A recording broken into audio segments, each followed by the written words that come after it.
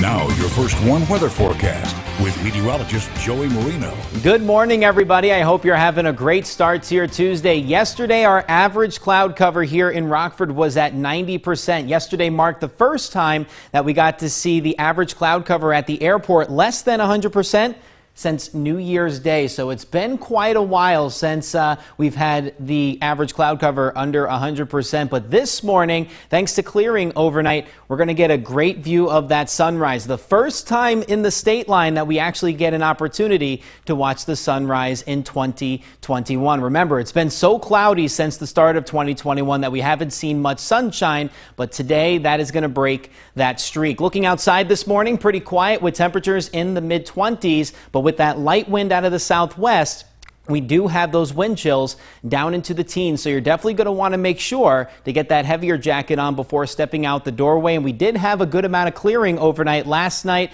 and that does make for a good chance to see some patchy fog or patchy frost on your vehicles this morning. So just make sure to give your car a couple of minutes to warm up before hitting the roadways. But pretty quiet out there for the morning commute. You can see temperature-wise, we're down into the 20s with DeKalb, our coolest spot, at 18 degrees. Winds are out of the southwest right now about 5 to 10 miles per hour. So that's why wind chills are down into the teens this morning. But a lot of clearing out there. Good opportunity to see that sunrise this morning.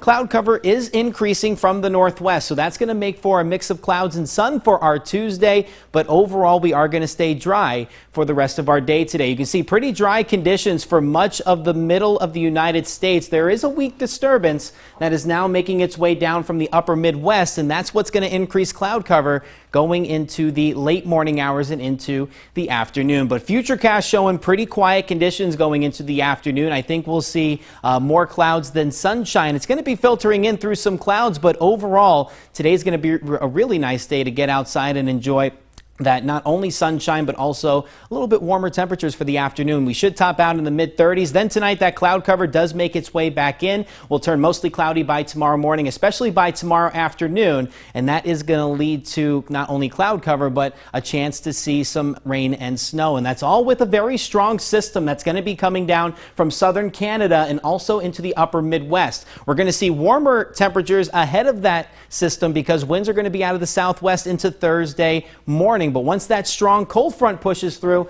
that's going to allow that very cold air to usher in from the northwest. So a mix of rain and snow at the start of the event, then that cold air rushes in. That's going to transition it to snow, and then there could be a light accumulations once we get into Friday afternoon. But strong winds are also going to return, and that's going to allow high temperatures to tumble into the weekend. 35 degrees for a high today. Patchy morning frost giving way to filtered sunshine tonight. We'll stay with mostly cloudy skies as clouds fill back in, areas of fog, and then temperatures by tomorrow morning in the mid-20s. 7-day forecast. You can see we do warm up into the upper 30s Wednesday and Thursday. A lot colder, though, once we get into the following weekend. Back to you guys.